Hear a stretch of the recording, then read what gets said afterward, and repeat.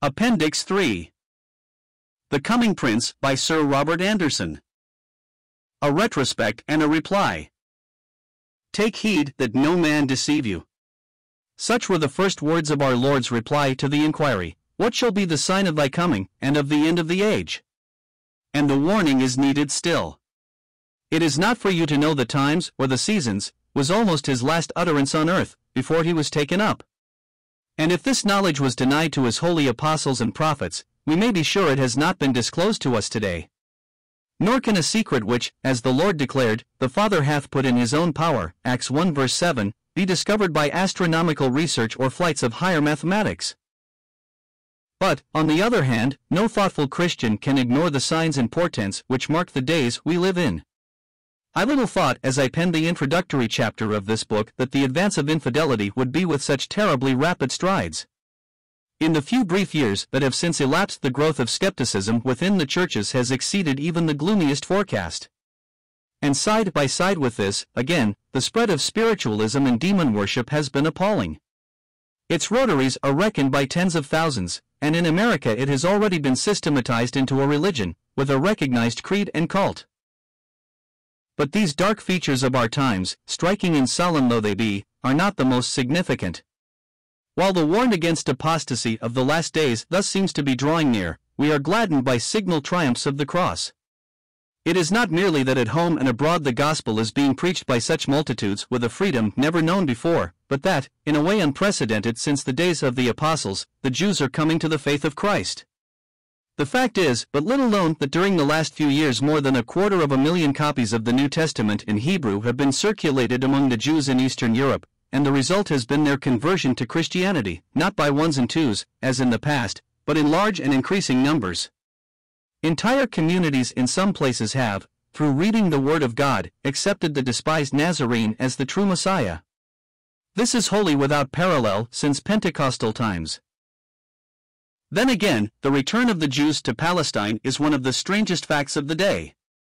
There is scarcely a country in the world that does not offer more attractions to the settler, be he agriculturist or trader, and yet, since the Coming Prince was written, more Jews have migrated to the land of their fathers than returned with Ezra when the decree of Cyrus brought the servitude to a close. But yesterday the prophecy that Jerusalem should be inhabited as towns without walls seemed to belong to a future far remote. The houses beyond the gates were few in number, and no one ventured abroad there after nightfall. Today the existence of a large and growing Jewish town outside the walls is a fact within the knowledge of every tourist, and year by year the immigration and the building still go on. If I venture to touch upon the international politics of Europe, it will be but briefly, in connection with the prophecy of the 7th chapter of Daniel. I have given in detail my reasons for suggesting that the historical interpretation of that vision does not exhaust its meaning, 1, and I own to a deepening conviction that every part of it awaits its fulfillment. There, as elsewhere in the Scriptures, the Great Sea must surely mean the Mediterranean, and a terrible struggle for supremacy in the Levant appears to be the burden of the earlier portion of the vision. The nearness of such a struggle is now being anxiously discussed in every capital in Europe, and nowhere more anxiously than here at home. Never indeed since the days of Pitt has there been such cause for national anxiety, and the question of the balance of power in the Mediterranean has recently gained a prominence and interest greater and more acute than ever before attached to it. I will not notice topics of a more doubtful character, but confine myself to these, nor will I attempt by word painting to exaggerate their significance. But here we are face to face with great public facts. On the one hand, there is this spread of infidelity and demon worship, preparing the way for the great infidel and devil-inspired apostasy of the last days, and, on the other hand, there are these spiritual and national movements among the Jews, wholly without precedent during all the 18 centuries which have elapsed since their dispersion. And, finally, the cabinets of Europe are watching anxiously for the beginning of a struggle such as prophecy warns us will ultimately herald the rise of the last great monarch of Christendom. Is all this to be ignored? Is there not here enough on which to base, I will not say the belief, but an earnest hope that the end may be drawing near? If its nearness be presented as a hope, I cherish and rejoice in it. If it be urged as a dogma, or an article of faith, I utterly repudiate and condemn it. As we dwell on these things, a double caution will be opportune. These events and movements are not in themselves the fulfillment of the prophecies, but merely indications on which to found the hope that the time for their fulfillment is approaching. Any who searched their Bibles amidst the strange, and startling, and solemn events of a century ago must surely have concluded that the crisis was then at hand, and it may be that once more the tide, which now seems so rapidly advancing, may again recede.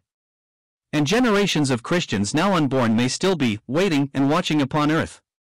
Who will dare to set a limit to the long-suffering of God? And this is his own explanation of his seeming slackness. 2 Peter 3 verse 9. We need further to be warned against the error into which the Thessalonian Christians were betrayed. Their conversion was described as a turning from idols to serve the true God and to wait for his Son from heaven. And the coming of the Lord was presented to them as a practical and present hope, to comfort and gladden them as they mourned their dead. 1 Thessalonians 1 verses 9 and 10, and 4:13-18. But when the apostle passed on to speak of the times and seasons and the day of Jehovah, 1 Thessalonians 5 verses 1-3, they misunderstood the teaching, and, supposing that the coming of the Lord was immediately connected with the day of Jehovah, they concluded that that awful day was breaking. On both points they were wholly wrong. In the second epistle the apostle wrote, Now we beseech you, brethren, in behalf of the coming of our Lord Jesus Christ and our gathering together unto him, to the end that ye be not quickly shaken from your mind, nor yet be troubled, either by spirit, or by word, or by epistle as from us, referring of course to the first epistle, as that the day of the Lord is now present. 2. The times and seasons are connected with Israel's hope and the events which will precede the realization of it. Acts 1 verses 6 and 7. The church's hope is wholly independent of them. And if the Christians of the early days were taught to live looking for that blessed hope, how much more may we? Not a line of prophecy must first be fulfilled, not a single event need intervene. And any system of interpretation or of doctrine which clashes with this, and thus falsities the teaching of the apostles of our Lord, stands thereby condemned. 3. Let us then beware lest we fall into the common error of exaggerating the importance of contemporary movements and events, great and solemn though they be, and let the Christian take heed lest the contemplation of these things should lead him to forget his heavenly citizenship and his heavenly hope. The realization of that hope will but clear the stage for the display of the last great drama of earth's history, as foretold in prophecy. If the digression may be pardoned, it may be well to amplify this, and explain my meaning more fully. That Israel will again be restored to the place of privilege and blessing upon earth is not a matter of opinion, but of faith, and no one who accepts the Scriptures as divine can question it. Here the language of the Hebrew prophets is unusually explicit. Still more emphatic, by reason of the time when it was given, is the testimony of the epistle to the Romans. The very position of that epistle in the sacred canon gives prominence to the fact that the Jew had then been set aside. The New Testament opens by chronicling the birth of him who was son of Abraham and son of David, Matthew 1 verse 1, the seed to whom the promises were made and the rightful heir to the scepter once entrusted to Judah, and the Gospels record his death at the hands of the favored people. Following the Gospels comes the narrative of the renewed offer of mercy to that people, and of their rejection of it. To the Jew first is stamped upon every page of the Acts of the Apostles, and it characterized the transitional Pentecostal dispensation of which that book is the record. The Pentecostal church was essentially Jewish. Not only were the Gentiles in a minority, but their position was one of comparative tutelage, as the record of the Council of Jerusalem gives proof. Acts 15. See also chap 11:19. Even the apostle of the Gentiles, in the whole course of his ministry, brought the gospel first to the Jews. It was necessary that the word of God should first have been spoken to you, he said to them at Antioch. Acts 13 verse 46, cf 17:2, 18:4. The salvation of God is sent unto the Gentiles, and they will hear it, was his final word to them at Rome when they rejected his testimony and departed. Acts 28 verse 29. And the next book of the canon is addressed to believing Gentiles. But in that very epistle, the Gentiles are warned that God has not cast away his people. Through unbelief the branches are broken off, but the root remains, and God is able to graft them in again. And so all Israel shall be saved, as it is written, There shall come out of Shaun the deliverer, and he shall turn away ungodliness from Jacob. 4. Judgment will in that day mingle with mercy, for he whose fan is in his hand will then gather his wheat into the garner, but burn up the chaff with unquenchable fire. The true remnant of the covenant people will become the all Israel of days of future blessedness. That remnant was typified by the men of Galilee who stood around him on the Mount of Olives as he was taken up, and a cloud received him out of their sight. And as with straining eyes they watched him, two angel messengers appeared to renew the promise which God had given centuries before through Zechariah the prophet. This same Jesus shall so come in like manner as ye have seen him go into heaven. Acts 1 verses 1 to 19. His feet shall stand in that day upon the Mount of Olives, which is before Jerusalem on the east. Zechariah 14 verse 4. A glance at the prophecy will suffice to show that the event it speaks of is wholly different from the coming of the first epistle to the Thessalonians. It is the same Lord Jesus, truly, who is coming for his church of this dispensation and coming to his earthly people gathered in Jerusalem in a dispensation to follow, but otherwise these comings have absolutely nothing in common. The later manifestation, his return to the Mount of Olives, is an event as definitely localized as was his ascension from that same Mount of Olives, and its purpose is declared to be to bring deliverance to his people on earth in the hour of their supreme peril. Tim's earlier coming will have no relation to locality at all. All the wide world over, wherever his dead have been laid to rest, the trump of God shall call them back to life, in spiritual bodies like his own, and wherever living saints are found, they will be changed, in a moment, in the twinkling of an eye, and all shall be caught up together to meet him in the air. While the profane skeptic ridicules all this, and the religious skeptic ignores it, the believer remembers that his Lord was thus caught up to heaven, and as he ponders the promise, his wonder leads to worship, not to unbelief. And this event, which is the Church's proper hope, is as independent of the chronology as it is of the geography of earth. It is with the fulfillment of Israel's hope that the times and seasons have to do, and the signs and portents that belong to them. The Lord's public manifestation to the world is a further event distinct from both. Our Jehovah God will come with all his holy ones, Zechariah 14 verse 5, the Lord Jesus will be revealed in flaming fire, taking vengeance. 5. What interval of time will separate these successive stages of the second advent, we cannot tell. It is a secret not revealed. All that concerns us is, rightly dividing the word of truth, to mark that they are in all respects distinct. 6. I use the expression Second Advent merely as a concession to popular theology, for it has no scriptural warrant. It would be better to discard it altogether, for it is the cause of much confusion of thought and not a little positive error. It is a purely theological term, and it belongs properly to the great and final coming to judge the world. But while many refuse to believe that there will be any revelation of Christ to his people upon earth until the epoch of that great crisis, the more careful student of Scripture finds there the clearest proof that there will be a coming before the era popularly called the millennium. Here again there are those who, while clearly recognizing a premillennial advent, have failed to notice the difference, so plainly marked in Scripture, between the coming for the church of the present dispensation, the coming to the earthly people in Jerusalem, and the coming to destroy the lawless one and to set up the kingdom.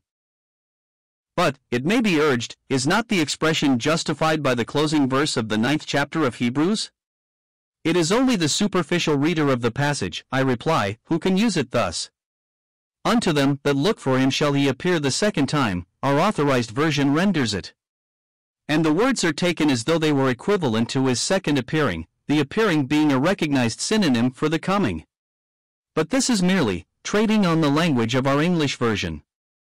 The word actually employed is wholly different. It is a general word, and it is the very word used with reference to his manifestation to his disciples after the resurrection. 7. And further, the definite article must be omitted. Insomuch as it is appointed unto men once to die, and after this cometh judgment, so Christ also, having been once, i.e., once for all, offered to bear the sins of many, shall appear a second time, apart from sin, to them that wait for him, unto salvation. Hebrews 9 verses 27 and 28. The statement is not prophetic, but doctrinal, and the doctrine in question is not the advent, but the priesthood. It is not the prediction of an event to be realized by those who shall be alive on earth at the time of the end, but the declaration of a truth and a fact to be realized by every believer, no matter in what dispensation his sojourn upon earth may fall. The passage therefore cannot be appealed to in support of the dogma that never again but once will Christ appear to his people upon earth. And as the expression second advent is so intimately connected with that dogma, it would be well that all intelligent students of Scripture should unite in discarding it. The coming of Christ is the hope of his people in every age. The only adverse criticism I have seen of the coming Prince has appeared in later editions of the approaching end of the age.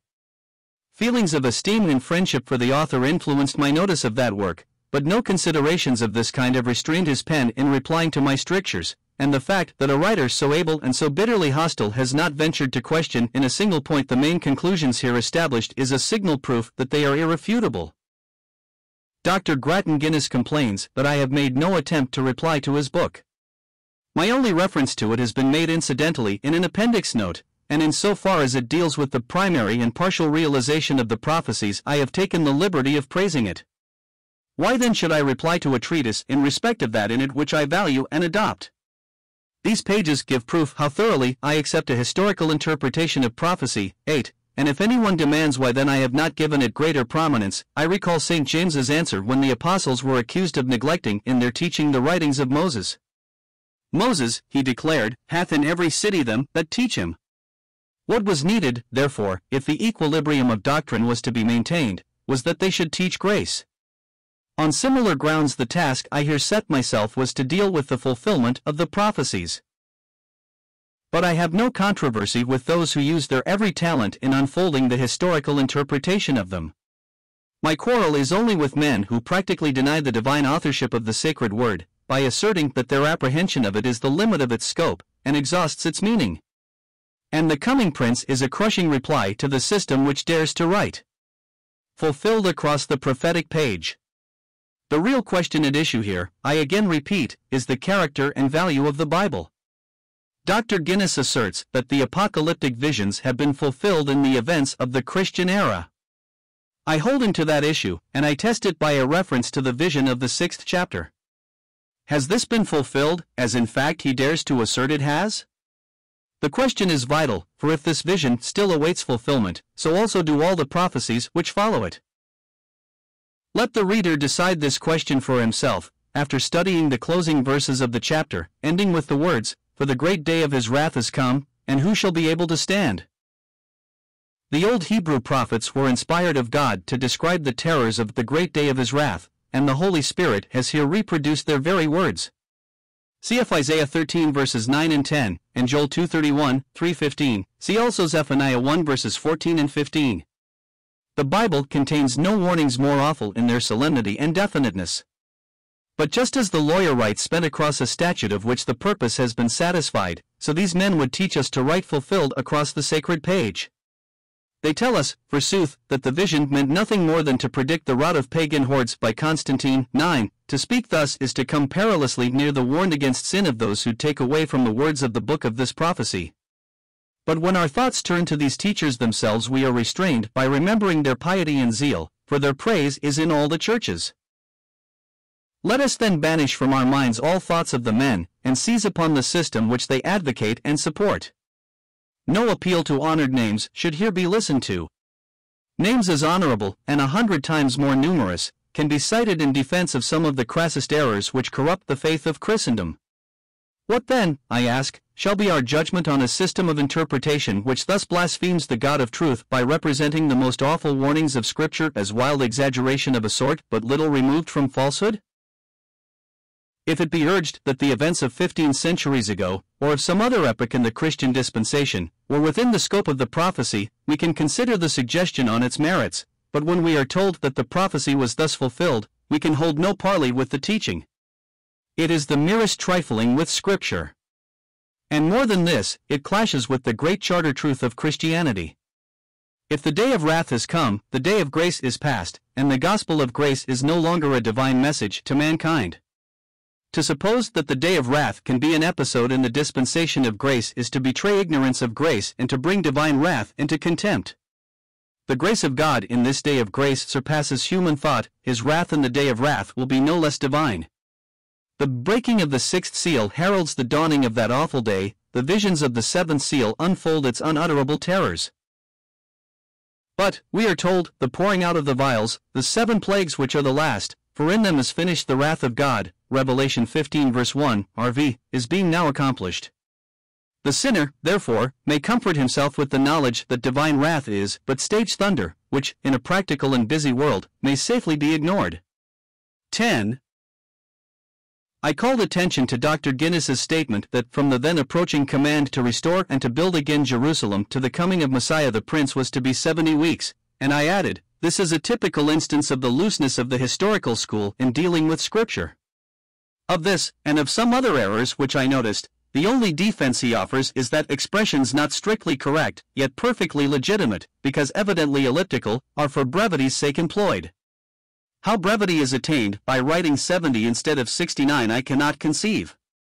The statement is a sheer perversion of Scripture, unconsciously made, no doubt, to suit the exigencies of a false system of interpretation. The prophecy plainly declares the period unto Messiah the Prince to be 69 weeks, leaving the 70th week to be accounted for after the specified epoch, but Dr. Guinness's system can give no reasonable account of the 70th week, and so, unconsciously, I repeat, he shirks the difficulty by misreading the passage. Insist on his reading it aright and accounting for the last 7 years of the prophetic period, and his interpretation of the vision at once stands refuted and exposed. When the language of Scripture is treated so loosely by this writer, no one need be surprised if my words fare badly at his hands. He is wholly incapable of deliberate misrepresentation, and yet his inveterate habit of inaccuracy has led him to misread the coming prince on almost every point on which he refers to it. 11. The fact is, he only knows 2 schools of prophetic interpretation, the futurist and his own, and therefore he seems unable even to understand a book which is throughout a protest against the narrowness of the one and the mingled narrowness and wildness of the other. But his personal references are unworthy of the writer and of the subject. I pass on to deal with the only points on which his criticisms are of any general interest or importance, I mean the predicted division of the Roman earth, and the relations between Antichrist and the apostate church. My statement was, the division of the Roman earth into 10 kingdoms has never yet taken place. That it has been partitioned is plain matter of history and of fact, that it has ever been divided into 10 is a mere conceit of writers of this school. An astonishingly reckless assertion Dr. Guinness declares this to be, and yet we have but to turn the page to obtain from his own pen the plainest admission of its truth. It must be borne in mind, he says, that the 10 kingdoms are to be sought only in the territory west of Greece. And if we are prepared to accept this theory, we shall find, after making large allowances as to boundaries, that in this, which is prophetically the least important moiety of the Roman earth, the number of the kingdoms of the European Commonwealth has, as a rule, averaged 10. Mr. Guinness gives a dozen lists, and he tells us he has 100 more in reserve to prove that, with kaleidoscopic instability and vagueness, or, to quote his words, amidst increasing and almost countless fluctuations, the kingdoms of modern Europe have from their birth to the present day always averaged about 10 in number. Averaged about 10, mark, though the prophecy specifies 10 with a definiteness which becomes absolute by its mention of an 11th rising up and subduing 3 of them. And modern Europe, too. Zeal for the Protestant cause seems to blind these men to the plainest teaching of Scripture. Jerusalem, and not Rome, is the center of the divine prophecies and of God's dealings with his people, and the attempt to explain Daniel's visions upon a system which ignores Daniel's city and people does violence to the very rudiments of prophetic teaching.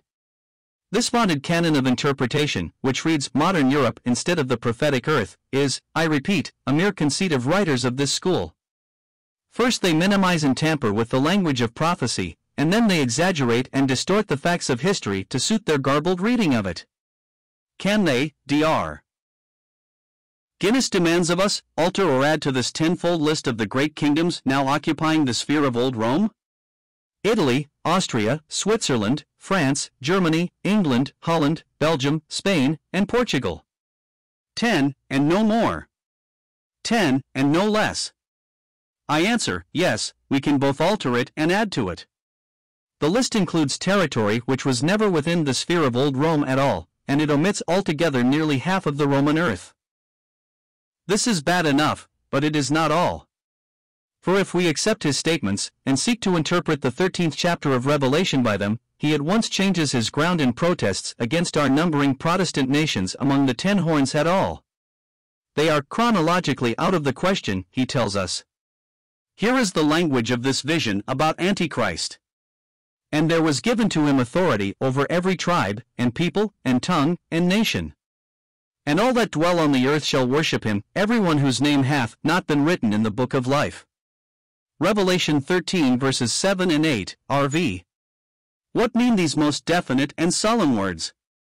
Nothing, he tells us, but that throughout the Dark Ages, and prior to the rise of Protestantism, the Roman Catholic religion should prevail in the western moiety of the Roman earth. This, he declares, is the fulfillment of the prediction. He calls this explaining Scripture. Most people would call it explaining it away. I now come to the last point. Our critics maintain, Dr. Guinness writes, that Babylon runs her career, and is destroyed by the 10 horns, who then agree and give their power to Antichrist, or the beast. That is, they hold that the reign of Antichrist follows the destruction of Babylon by the 10 horns. The foundation of this statement must be sought in the author's own lucubrations, for nothing to account for it will be found in the pages he criticizes, and a similar remark applies to his references to the coming prince in the paragraphs which follow. I will not allude to them in detail, but in a few sentences dispose of the position he is seeking to defend. We have now got to the 17th chapter of Revelation. His argument is this. The 8th head of the beast must be a dynasty, the beast carries the woman is the Church of Rome. Therefore the dynasty symbolized by the 8th head must have lasted as long as the Church of Rome, and thus the Protestant interpretation is settled on a foundation not to be removed. It is not really worth while pausing to show how gratuitous are some of the assumptions here implied. Let us, for the sake of argument, accept them all, and what comes of it? In the first place, Dr. Guinness is hopelessly involved in the transparent fallacy I warned him against in this volume. The woman is destroyed by the agency of the beast. How then is he going to separate the Pope from the apostate church of which he is the head, and which, according to the Protestant interpretation, would cease to be the apostate church if he were no longer owned as head? The historicist must here make choice between the woman and the beast. They are distinct throughout the vision, and in direct antagonism at the close. If the harlot represents the Church of Rome, his system gives no account whatever of the beast, it ignores altogether the foremost figure in the prophecy, and the vaunted foundation of the so-called Protestant interpretation vanishes into air. Or if he takes refuge upon the other horn of the dilemma, and maintains that the beast symbolizes the apostate church, the harlot remains to be accounted for. He forgets, moreover, that the beast appears in Daniel's visions, in relation to Jerusalem and Judah. Suppose, therefore, we should admit everything he says, what would it amount to? Merely a contention that the springing and germinant accomplishment of these prophecies throughout many ages, I quote Lord Bacon's words once more, is fuller and clearer than his critics can admit, or the facts of history will warrant. The truth still stands out plainly that the height or fullness of them belongs to an age to come, when Judah shall once more be gathered in the promised land, and the light of prophecy which now rests dimly upon Rome shall again be focused on Jerusalem. The popularity of the historical system lies no doubt in the appeal it makes to the Protestant spirit. But surely we can afford to be sensible and fair in our denunciation of the Church of Rome. Who can fail to perceive the growth of an anti-Christian movement that may soon lead us to hail the devout Romanist as an ally? With such, the Bible, neglected though it be, is still held sacred as the inspired Word of God, and our divine Lord is reverenced and worshipped, albeit the truth of his divinity is obscured by error and superstition. I appeal here to the Pope's encyclical letter of the November 18, 1893, on the study of the Holy Scriptures. The following is an extract from it. We fervently desire that a greater number of the faithful should undertake the defense of the Holy Writings, and attach themselves to it with constancy, and, above all, we desire that those who have been admitted to holy orders by the grace of God should daily apply themselves more strictly and zealously to read, meditate upon, and explain the Scriptures. Nothing can be better suited to their state. In addition to the excellence of such knowledge and the obedience due to the Word of God, another motive impels us to believe that the study of the Scriptures should be counseled. That motive is the abundance of advantages which follow from it, and of which we have the guarantee in the words of Holy Writ, all Scripture is given by inspiration of God, and is profitable for doctrine, for reproof, for correction, for instruction in righteousness, that the man of God may be perfect, thoroughly furnished unto all good works. It is with this design that God gave man the Scriptures. The examples of our Lord Jesus Christ and his apostles show it. Jesus himself was accustomed to appeal to the holy writings in testimony of his divine mission. There is here surely, in some sense at least, the ground for a common faith, which might, as regards individual Christians, be owned as a bond of brotherhood, but an impassable gulf divides us from the ever-increasing host of so-called Protestants who deny the divinity of Christ and the inspiration of the Scriptures. These have their true place in the great army of infidelity which will muster at last around the banner of the Antichrist. My protest is made, not in defense of the papacy, but of the Bible. If anyone can point to a single passage of Scripture relating to Antichrist, whether in the Old Testament or in the New, which can, without whittling it down, and frittering away the meaning of the words, find its fulfillment in popery, I will publicly retract, and confess my error. Take 2 Thessalonians 2 verse 4 as a sample of the rest. The man of sin opposeth and exalteth himself against all that is called God or that is worshipped, Greek, that is an object of worship, so that he sitteth in the temple of God, setting himself forth as God. This means merely, forsooth, that on certain occasions the Pope's seat in St. Peter's is raised above the level of the altar on which the consecrated wafer lies. Such statements, I care not what names may be cited in support of them, are an insult to our intelligence and an outrage upon the Word of God. 12. Then, again, in the 9th verse, the coming of the lawless one is said to be according to the working of Satan, with all power and signs and lying wonders. These words are explained by the vision of the beast in the 13th chapter of the Revelation, which declares that the dragon gave him his power, and his throne, and great authority. And we have from the lips of our blessed Lord himself the warning, that the great signs and wonders, thus to be wrought by satanic power, shall be such that, if it were possible, they shall deceive the very elect. Matthew 24 verse 24. In a word, the awful and mysterious power of Satan will be brought to bear upon Christendom with such terrible effect, that human intellect will be utterly confounded. Agnosticism and infidelity will capitulate in presence of overwhelming proof that supernatural agencies are at work. And if faith itself, divinely given, shall stand the test, it is only because it is impossible for God to allow his own elect to perish. When we demand the meaning of all this, we get answer popery. But where, we ask, are the great signs and wonders of the popish system? And, in reply, we are told of its millinery, and its mummery, and all the well-known artifices of priestcraft, which constitute its special stock in trade. As though there were anything in these to deceive the elect of God. To take the low ground of mere Protestantism, it is notorious that here in England none become entangled in the toils of Rome save such as have already become enervated and corrupted by sacerdotalism and superstition within the communion they abandon. And it is no less notorious that, in Roman Catholic countries, the majority of men maintain towards it an attitude of either benevolent or contemptuous indifference. Remembering, moreover, that the followers of the beast are doomed to endless and hopeless destruction, we go on to inquire whether this is to be the fate of every Roman Catholic. By no means, we are assured, for, in spite of the evils and errors of the Romish Church, some within its pale are reckoned among the number of God's elect. What conclusion, then, are we to come to? Are we to accept it as a canon of interpretation that Scripture never means what it says? Are we to hold that its language is so loose and unreliable as to be practically false? We repudiate the profane suggestion, and, adopting the only possible alternative, we boldly assert that all these solemn words still await their fulfillment. In a word, we are shut up to the conclusion that the Antichrist is yet to come.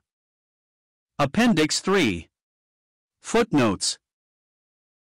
1. Were I now writing that note in the light of passing events, I should specify France where I have named Germany, and I should allude to the efforts now making by Russia to acquire a naval station in the Mediterranean.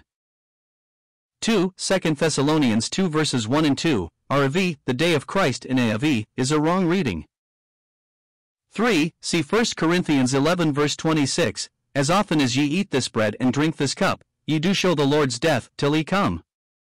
No past but the cross, no future but the coming.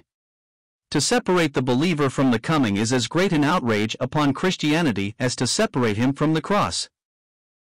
For Romans 11, see verses 1, 2, 9, 12, 15 to 26. Note that all Israel is not equals every Israelite, for in the Greek there is no such ambiguity as in English, and the seeming contradictions in the chapter are explained by the fact that the cast away of verses 1, 2, is a wholly different word from the casting away of verse 15, and the fall of verse 11 from the fall of verse 12. 5. 2 Thessalonians 1 verses 7 and 8. The mighty angels of the prophecy are, I presume, the holy ones of Zechariah 14 verse 5. 6. Between the first of these and the second, there will no doubt intervene a period at least as long as that which elapsed between his coming to Bethlehem and his manifestation to Israel at his first advent, and probably a period very much more prolonged. Whether the interval between the second and third will be measured by days or years, we are wholly unable to decide. The only certain indication of its length is that the Antichrist, whose power will be broken by the one, will be actually destroyed by the other. I am here assuming that all the events which are yet to be fulfilled will occur in a comparatively brief period. But I wish to guard myself against the idea that I assert this. I deprecate in the strongest way the idea, now so common, that students of astronomy and mathematics have solved the mystery which God has expressly kept in His own power. Could any student of the Old Testament have dreamed that nearly 2,000 years would intervene between the sufferings of Christ and His return in glory? Would the early Christians have tolerated such a suggestion? And if another 1,000 years should yet run their course before the church is taken up, or if 1,000 years should intervene between that event and the coming to the Mount of Olives, not a single word of Scripture would be broken. As I have said, it is only in so far as prophecy falls within the 70 weeks that it comes within the range of human chronology. Much is made of supposed eras of 1,260 and 2,520 years. But even if we could certainly fix the epoch of any such era, the question would remain whether they may not be mystic periods, like the 480 years of 1 Kings 6 verse 1. 7. It occurs 4 times in 1 Corinthians 15 verses 5 to 8. 8. See, e.g., chapter 9. And App, note C. 9. See especially the quotation from Dean Alford. 10. It is only by reason of its almost inconceivable silliness that such teaching can escape the charge of profanity. 11. For instance, he becomes vehement in denouncing my statement that all Christian interpreters are agreed in recognizing a parenthesis in Daniel's prophetic vision of the beasts. No doubt he read the passage as though I had there spoken of the fall of the Roman Empire, and not its rise, for the statement is indisputably true, and he himself is numbered among the Christian interpreters who endorse it. Here is another specimen. With reference to the question of the 10 kingdoms, he says, Dr. Anderson and other futurist writers teach 1. That the 10 horns are not yet risen, 2. That when they do rise 5 will be found in Greek territory, and 5 only in Roman, and that when at last developed, 3. After a gap of 400 years of which the prophecy takes no notice at all, 4. They will last for 3.5 years, page 737.